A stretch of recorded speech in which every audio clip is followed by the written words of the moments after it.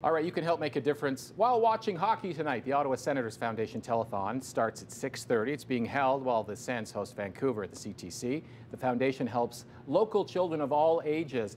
Let's bring in two people for you this morning. Brad Weir from the Ottawa Senators Foundation and Jim Perkins from the Capital City Condors, one of the benefactors. Good to meet you both. Thank you for coming on. Thanks for having us. Let's talk first about the foundation. How long has this telethon been around and what's the goal? Gosh, this is our 17th year, and if it's okay, I'd rather not. Like, I think our goal is to raise as much money as we can. Right. But I think, most of all is like the work that we do really benefits, so many kids. So the more money we raise, the more kids we can support, and that's really what it's all about. 60,000 kids apparently have been touched by the money that's been raised, helping. And where's the money spent? So right now we invest in physical and mental wellness.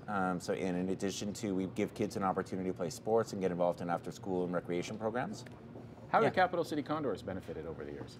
Well, you hear a figure like 60,000, and it sounds like an overwhelming number, and it is, but what we get to see is a portion of that individual lives and their families and how they are individually impacted by this. So you take an overwhelming number and you break it down to an individual child's face, and the joy that comes on over their faces. They're able to play a game they always dreamed about playing but never had the chance to do.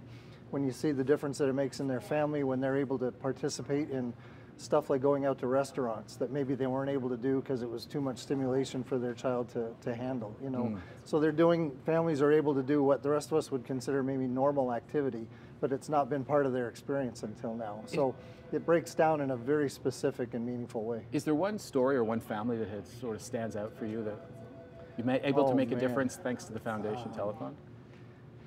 It would be really hard to narrow it down to one. I guess maybe. That's a good news story because it helps so many people. It's phenomenal. I'm working on a book, about their story and telling their stories. And as the parents open up, 10, 12 years of doing this, you think you've heard most of their life.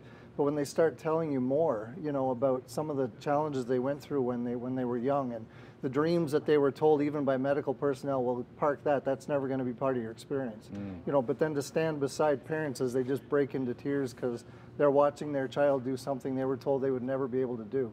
They're wearing a jersey to school on Jersey Day just like every other kid, but they didn't have that opportunity before. That's how it breaks down really personally, and that's what really moves us each week. All right, you've just tugged at the heartstrings because the public basically allows that to happen. That's the telethon tonight. We're going to meet some of those families, right? We will, yeah. So we have 4 special families coming tonight, just like these, and all families that, benefit in different ways from your support. So really, the goal tonight, again, like I said, is really try to raise as much money as we can to do as much good as we can for these kids in this community because, Leslie, if I may, at some point someone gave you an opportunity to, be here on CTV, and, Jim, someone gave you an opportunity to, to be a coach and to found this program.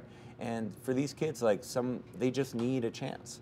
And so the support from the money we raise tonight is going to give these kids an opportunity to do something they otherwise wouldn't have. And I think that's all anyone can ask for, right? If someone's watching and they say, I want to help now, is there a place they can go make a donation? Absolutely. So we encourage everyone to go to our website. So it's sensfoundation.com. That's easy. They can call in. It's 1-844-8-GO-SENS. Or it's really easy, they can text SENS, S-E-N-S, to 45678 to donate $10, or go SENS to 45678 to donate $20. And the really cool thing is we have a sponsor that's doubling all the donations. Wow. Right? So, if you donate $10, that's automatically $20. So, everybody can feel good about making a contribution because they know it's going to be doubled. That is huge. Yeah. So tune in tonight, TSN 1200 on the radio or TSN 5 for the very latest. In between the action on the ice, you're going to be talking about how you're changing lives and how you can help. Appreciate it. Pleasure. Really nice to meet you. Thank you. Appreciate it. All right, over to Annette. Well, March break is